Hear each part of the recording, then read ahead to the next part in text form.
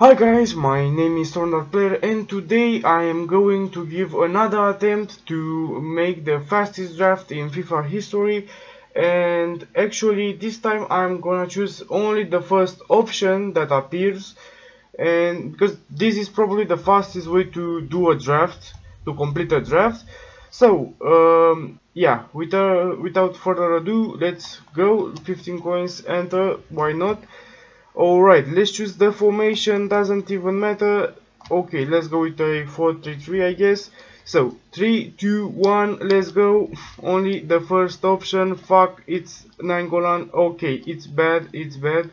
Right, good, good. Left winger now Perisic, good. Let's see. Lewandowski, very good. Zarzinho, very nice. Oh shit. Okay. Okay, right back, Demarcos, center back, let's see, Lacroix, alright, Diego Lopez, left back, okay, the first 11, it's done, Navas, good, let's go, okay, De Ligt, okay, Di Lorenzo, alright, Schlup, go, Partey, okay, this is the worst draft I've ever made, probably. Okay, Ruben Neves 95, okay. 91 rated, I forgot his name, Gilles, alright, Vola, and yeah, that was pretty much it. I don't know how many seconds have passed, but probably you will see it on the screen.